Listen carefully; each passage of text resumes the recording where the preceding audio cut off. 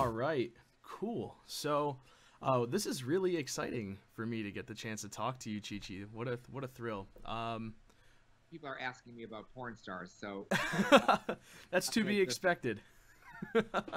how is it working with so and so? Mm-hmm. In a second. Okay, go ahead. Awesome. Cool. So, Chi Chi, as we already talked about today, we got some stuff that we'd like to discuss regarding, of course, the late great Billy Herrington. But before we do, I want to make sure whoever is watching this, I know a lot of my viewers, they know you for what you've done within. Are people watching right now? Not live, but Oh, okay. not live, but definitely some people who will be watching this. They know you from the Gachimuchi subculture that I've told you about, but they don't know a whole lot about you. Very intriguing. Yes, so there's definitely a lot there, and I think the first thing I'd like to do is just hear from you, and for everyone at home. Do you do voiceovers, by the way? I do, yes. Yes, you've got a really great voice. Oh, thank you so much. Okay, go ahead. So, just a brief introduction from yourself. If you could please just tell us about who you are, what you do, the works. Sure. My name is Chi Chi LaRue. That is my stage name. My real name is Larry. I live in Minnesota. I'm originally from Minnesota. I lived in Los Angeles for 32 years, but moved back to Minnesota as like an easier base for my travel because I travel a lot.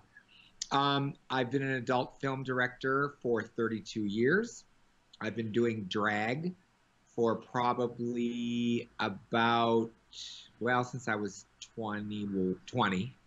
So 30,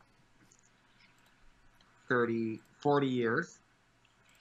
And I've been DJing. I'm a DJ also. I play lots of trashy pop. Your Beyonce, your Britneys, your Gagas, your anything, you know. I call myself a 15-year-old girl trapped in a 58-year-old man's body.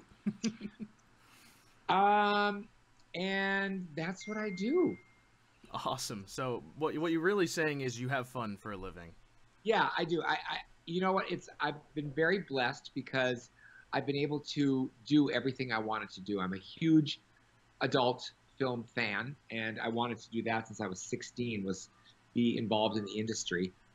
I was a huge fan of straight porn before I got into gay because there was really no gay where I was from, you know, no gay porn outlet.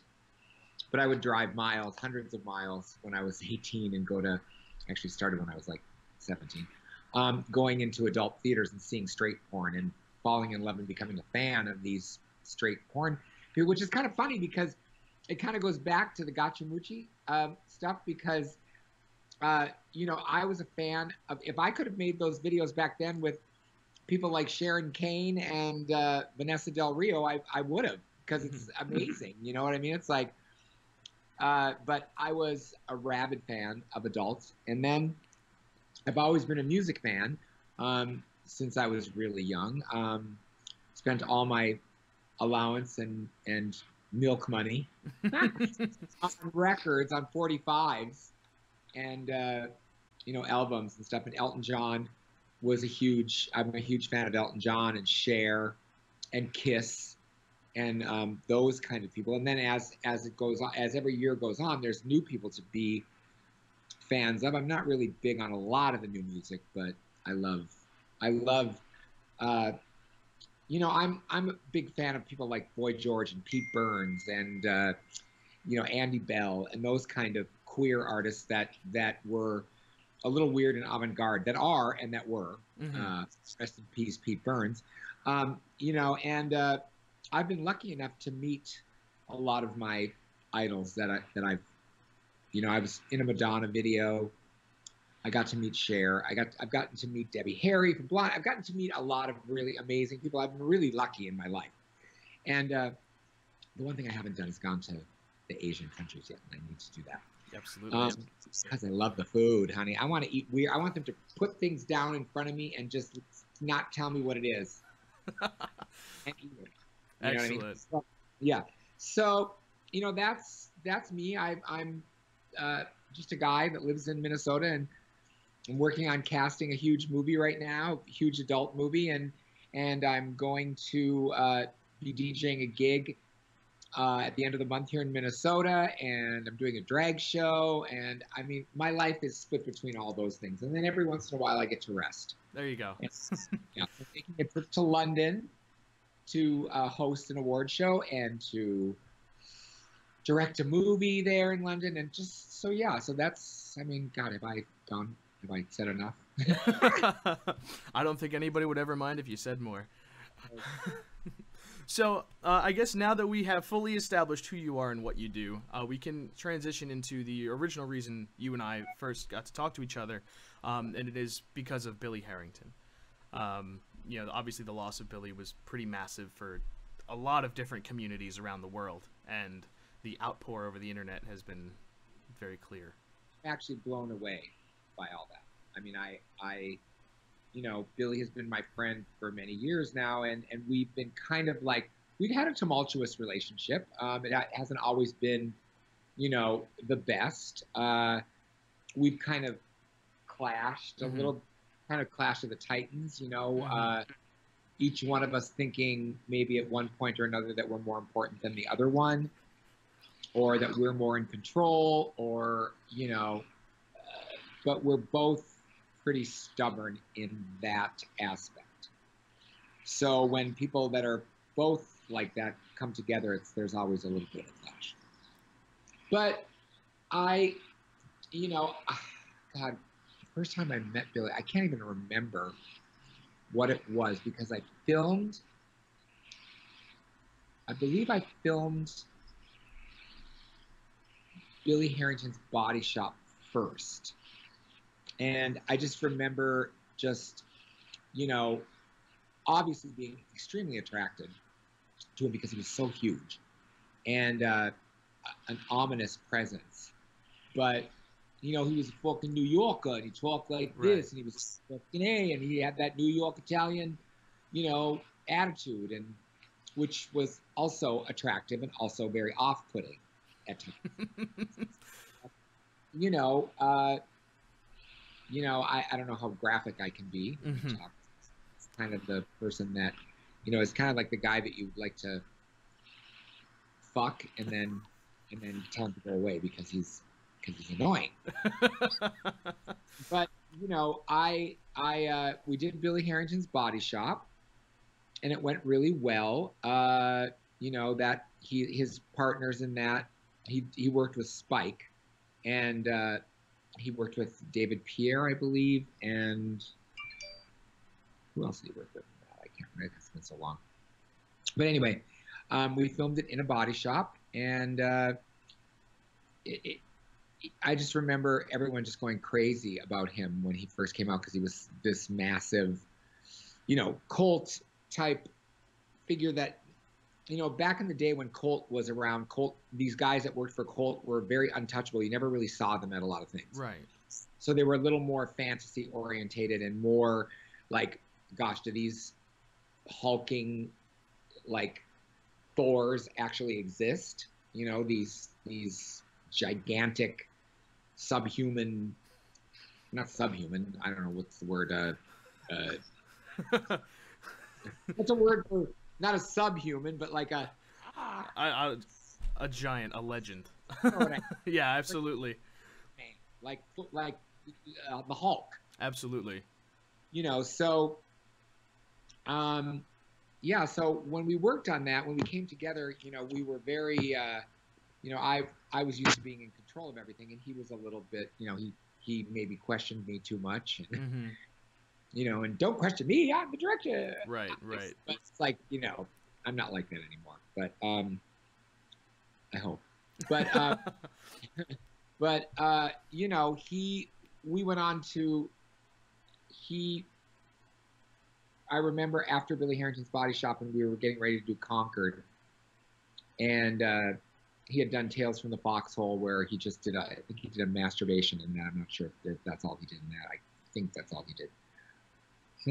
Did you see that? Does he play a drill sergeant in that? Drill sergeant. That is a very popular source in Gachimuchi. He, yeah.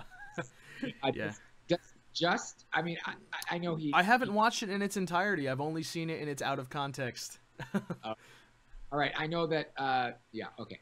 So I just can't remember. I mean, thousands of porno movies, so it's kind of Sure. like they all. I mean, I remember most of them, Right. but it's like to remember specifics on each and every. Right. Which scene did he do this in this one and not that one? Right, but I do remember Concord in its entirety because it was so. It was so epic. It was prolific. I mean, it's award winning. The costumes, and it sold like, a lot of people are into the sword and sandal fantasy. Mm-hmm. So, that starred also Tom Catt, who was huge at the time, and Colton Ford, and Blake Harper, and I think Spike was in that one too, and Nino Bacci was in that one. So there was a lot of really big names in that movie. The sets were amazing. Like I said, the costuming, the whole thing was just really, really good. Mm-hmm. And I remember him saying that he didn't want to do any movies unless I directed them. Right. Even though we fought a lot, he never really wanted to work for anyone else. But he did work for John Rutherford, I believe, for Colt. I think he did some stuff for Colt. Like he did some photo layouts and he did some, like Colt videos or like where it's just solos. Mm-hmm. But yeah, so Billy was, Billy and I had a kindred spirit, even though there were there's like some bumps in the road. Sure. But as Billy left the industry, and I'm not really telling any tales out of school, he had a trouble with addiction, as I do. And, I've been through gotten sober, and I've relapsed. And so I've got no judgment on anybody's sobriety journey. Sure. It's everybody's journey. And, he's had some struggles in his life. He's been through a lot. He had been through a lot. And I don't know if I think he was probably a true bisexual man. I mean, when you look like that, this is my theory. Now, this is just me. Mm-hmm.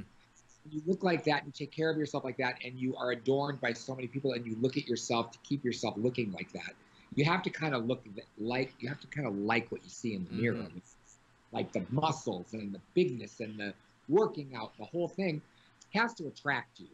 So when you're that masculine and you're attracted to masculinity like that, I can see where, you would be attracted to other masculine. Sure, it gravitates.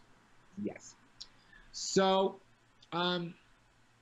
he struggled, and then he became friends with a lot of the people that I was hanging around with, and kind of got intermixed into the sober community with a man by the name of Chris Green, who is one of my best friends, who we've been friends for.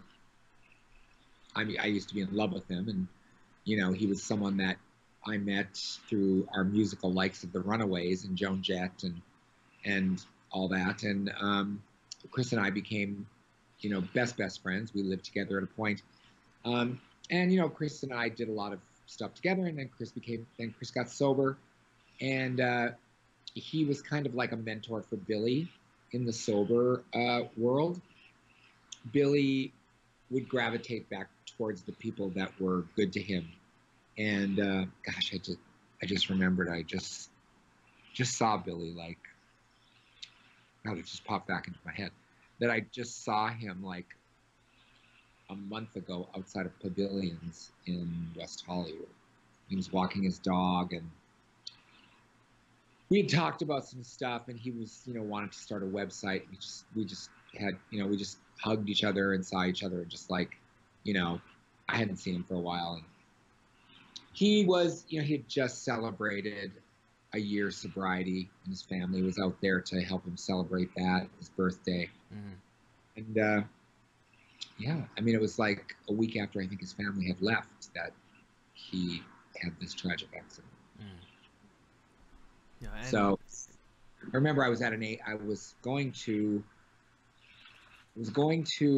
to go to an AA meeting, and Chris called me and said Billy was in a car accident. And I was like, oh my God, what's going on? He goes, it was really a bad accident. They have him at the hospital now. And his mom is on her way here. She's on an airplane. And then I got a text during the meeting that he passed. And I left the meeting and I went out in my car and called Chris, and Chris was really upset, was really a mess, and he was going to pick up the mom at the airport, and and the mom was on an airplane, didn't know that he had died, and awful. Yeah. So yeah, and then I respected the wishes that Chris said, please don't say anything on social media. Right now, let his mom find out first and let her be the first one to say something. And so I waited until the morning, and then I tweeted the tweet about, and and I have received an outpouring. It was really weird because a lot of the Asian, I don't know where it's mostly coming from. I don't know if it's coming from Japan or Korea or Taiwan, or there's a lot of Japan and China right now. China. Okay, yeah. Yes, China. Where was he? Aniki. Where was he? So Aniki is a Japanese term. It really started in Japan in 2007 for him, and over the years it has spread through the other Asian countries. Most recently, he's actually and the whole entire subculture has really been blowing up in China of late, and so that's where it's been moving. But he does all those places. Right, originated in Japan. Okay, so I obviously I can't read the writing. And, sorry, no problem. I can't read the writing, and but I mean, when I say thousands of responses, I'm not exaggerating. Yeah.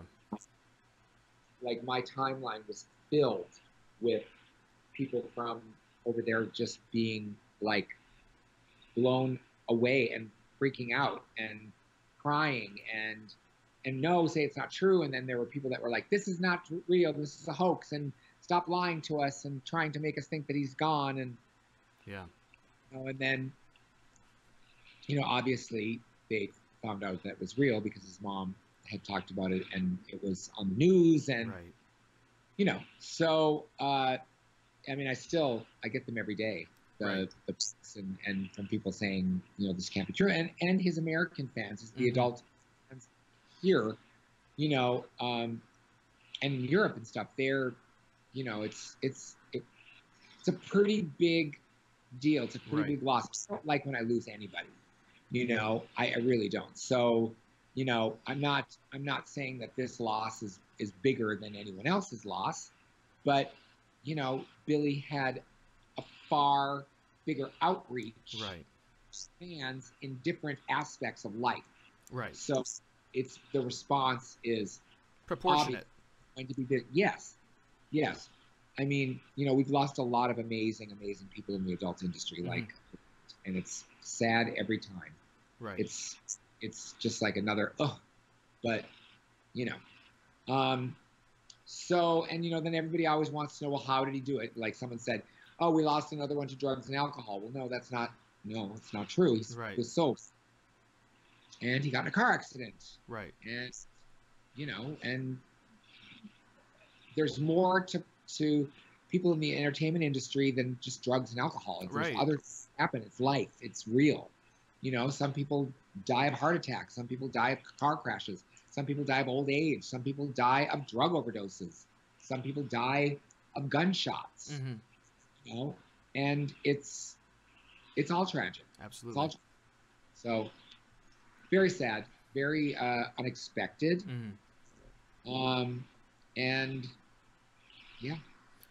I see. So for you, what would you say are some of your most precious memories with Billy, and things that you really look back on as like this was a tremendous experience to share together?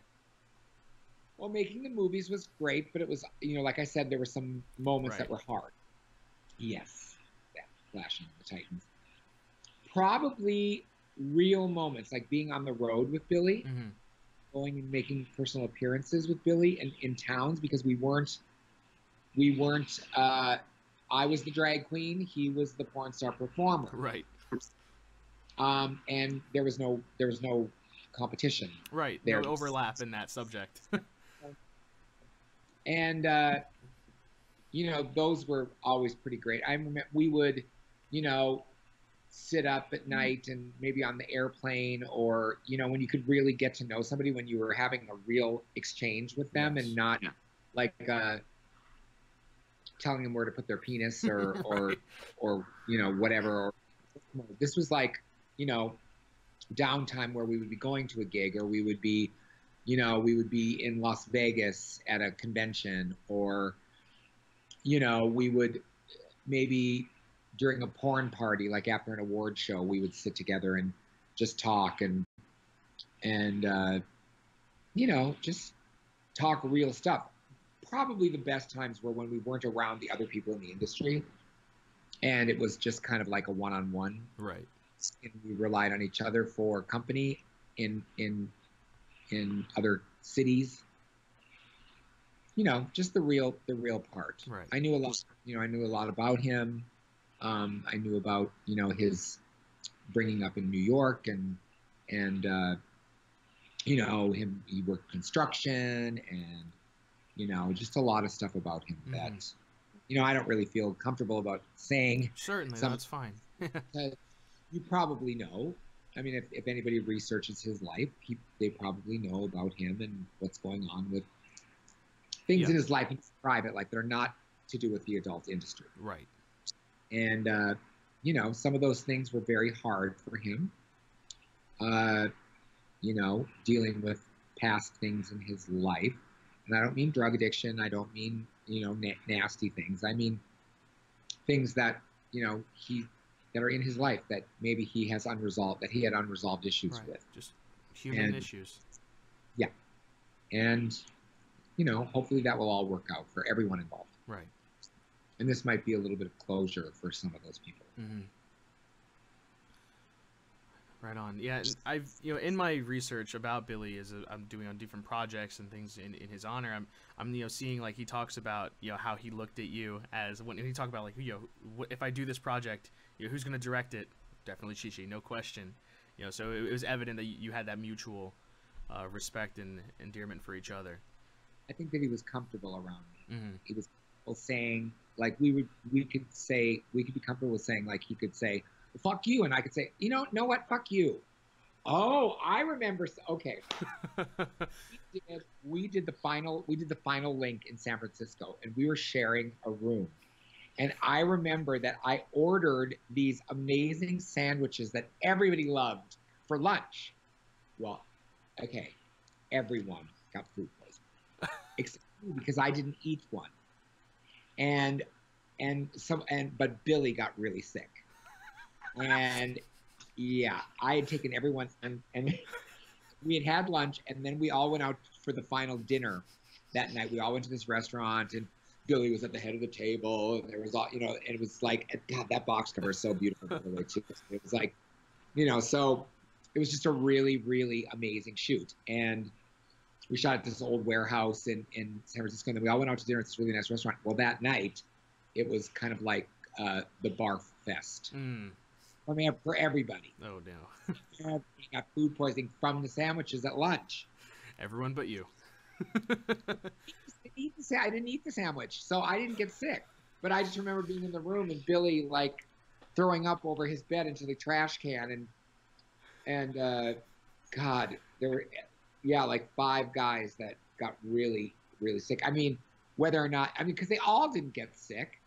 I didn't get sick because I didn't eat the sandwich, but maybe there was tainted something in some of the sandwiches. I mean, Russian roulette, really. Totally. So, yeah. And I just remember how watching this big, strong man hurling into a trash can, like, being like, really? Right. A little baby, like the little, oh, mommy, help me, I'm throwing up. No matter how strong you get, you can't stop the insides. Nope. And you can't be strong through that stuff. Yeah, God, so funny I'm remembering these things. And I'm glad that you get to relive those as we talk, because that's really, especially for people, it's just the best way to keep them alive forever. Is to remember these things. So I mean, we've definitely covered a lot about Billy. I guess any closing remarks that you'd want to share about him, about his career, him as a person, for people to get to know him from somebody who knew him so well. Well, you know what? I've kind of said, he was a great guy. He had rough edges. He showed those edges, and sometimes those edges were really sharp, and sometimes they were buffed down because he Hmm. could, he could be he was a big Italian, a gruff Italian from Long Island, Right. and he was very, very Long Island, New York, Hmm. and but he was also very sweet, and he'd be the kind of guy that would, when we were taking the costumes off the truck, I remember we had rented these costumes and this whole truck full of stuff, and like when we got this big chariot for the box cover, and he would get up there in the truck and help everybody take down the stuff, Right. and carry stuff and do stuff, and he wasn't the diva that would just go sit in the chair and you know, how you doing? And like, go and help carry the stuff Right. and be a part of it. And he was actually a good guy. We got in a lot of fights, and I never. There were times when I said I'll never, ever, ever work with him again. But that lasted for about 25 minutes, and then we changed. But and one thing I would really like people to know is that people in the adult industry, it's so weird how people think that sex workers are just this bizarre alien persons. Hmm. I mean, most. I mean, listen, there's shoe salesmen that are freaks that are you have to look out Yeah. careful for, not get in their car or not go over to their house. But it's they're just people, and they happen to do this for a job and for a living. And you know what I think is a big testament to his fans over in Asia, over in China and Japan and different places, was that they didn't judge him for that stuff, Right. and they just embraced him and made this person, this character, so amazing Yeah. and uplifting for him. He adored them. That was, I think, probably the most important thing he's ever done, and probably his greatest accomplishment in his mind was that he was able to do that, go over there, have all those fans, help make all those people. I mean, that one video when he's bringing the one fan up on the stage, when he's like pointing at the Oh, person and yeah, yeah. come up on stage, I'm like, I got like chills, and I got like, he.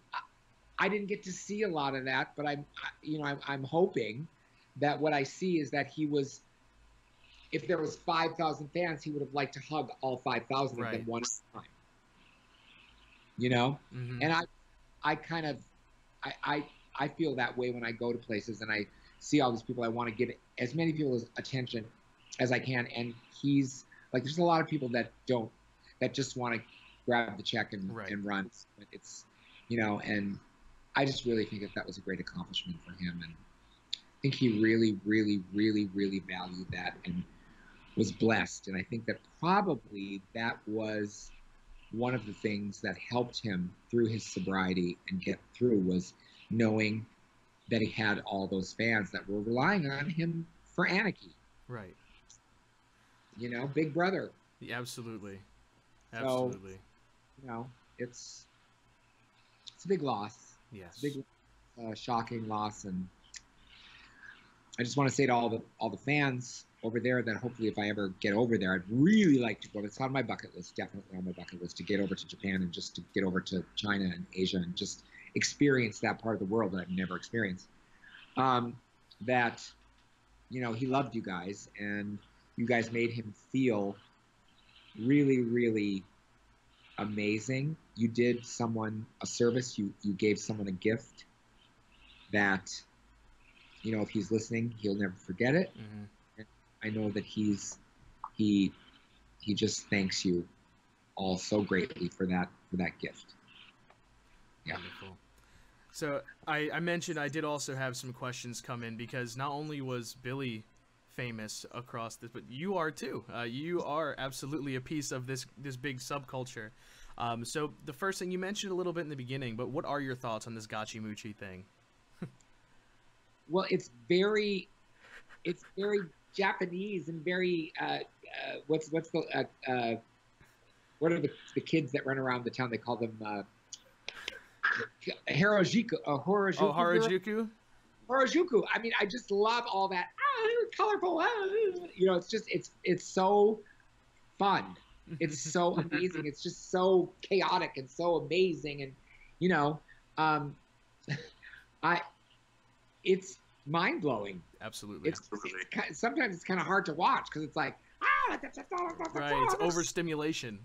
Yes, it's good analogy. Overstimulation. It's kind of like at times I had to like turn away because it was kind of like right. And I know that they've got those going on their billboards in Japan. Absolutely. Drive the car. Yeah. So I mean, any thoughts about that community now that you know that it exists and that people love it and do this thing? I mean, that sounds real. But I love them. I think they're amazing. Keep doing it with the porn people because it's so great. Awesome. Yeah, and you know, just look at any of my movies. There's campy stuff in most of them, so you can probably grab a lot of stuff out of them. I did a movie for Naked Sword called Scared Stiff, and it's like a takeoff on an 80s horror movie. And there's lots of good stuff in that. Yeah, okay. We'll definitely take a look at that one. I mentioned this one to you briefly as well, but Switchcraft is very popular internationally. Why? Because I look so horrible in it? Well, you know, for the community, the 2 stars of that film are you and Anthony Stone. And it's so funny. Oh, Big Anthony. Yeah. He's the big. Get up, you lazy cow. Where's my breakfast? Yeah, right. And I'm like, I'm in the bed going. Right. Yeah. No, and you know, we actually, it's unfortunate. We wanted to meet him too. We did track him down this year, and unfortunately, he passed away in 2011. Anthony Stone. Yeah.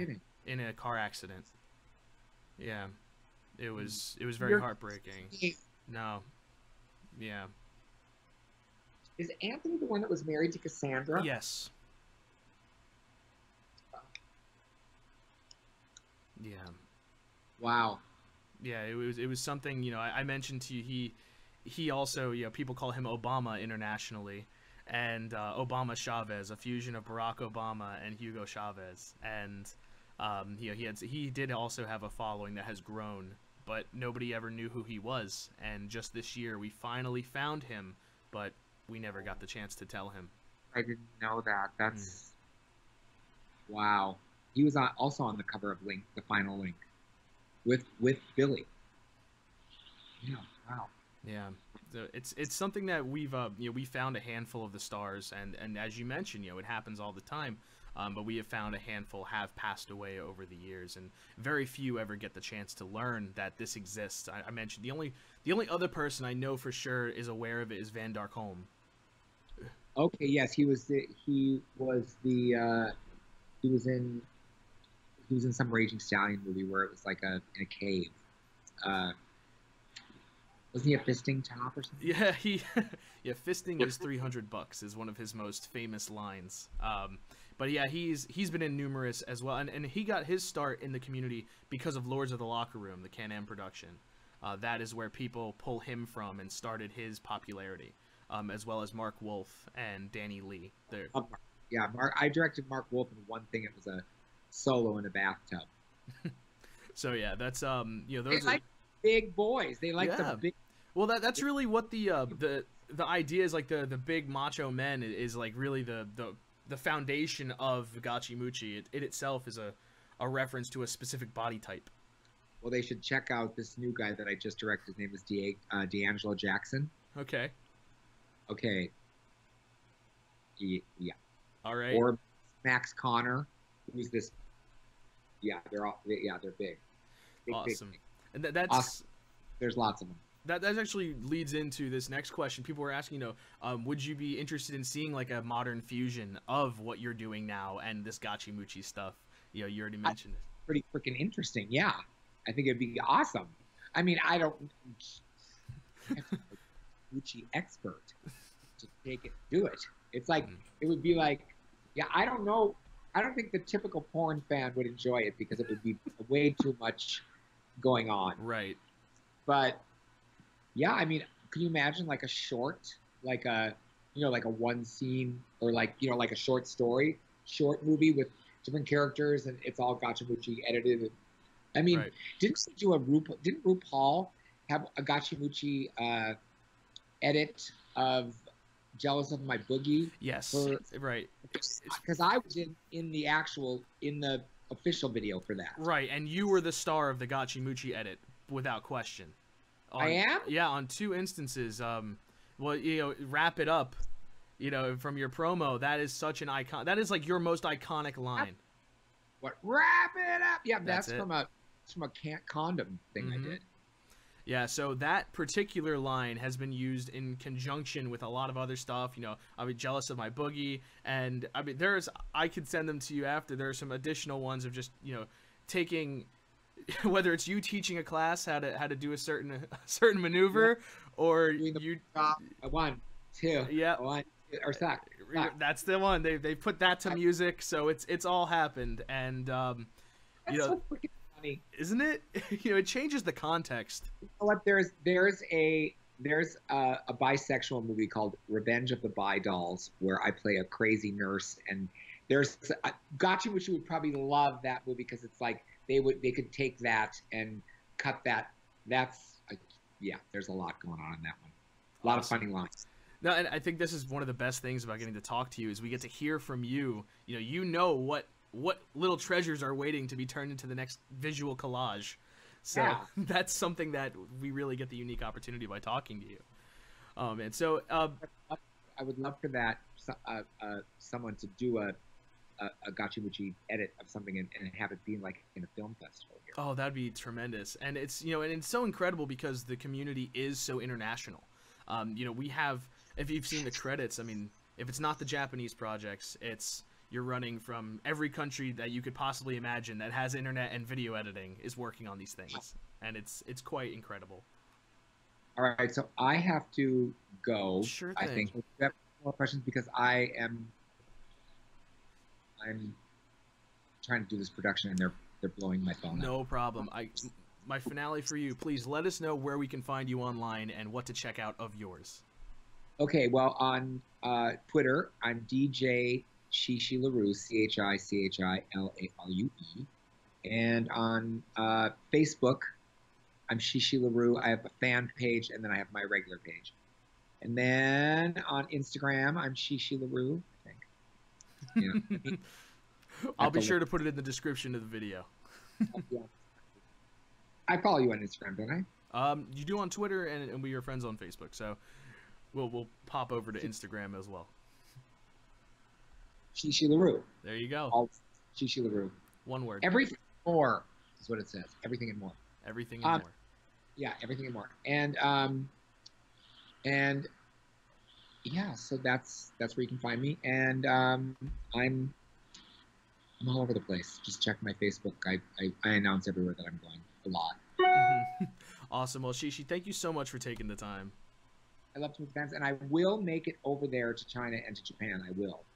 Awesome. Want to make it over there. So, all right. Thank you, Chi Chi. You're awesome. Thank you so much. Keep on inspiring. Thank you. Talk to you later.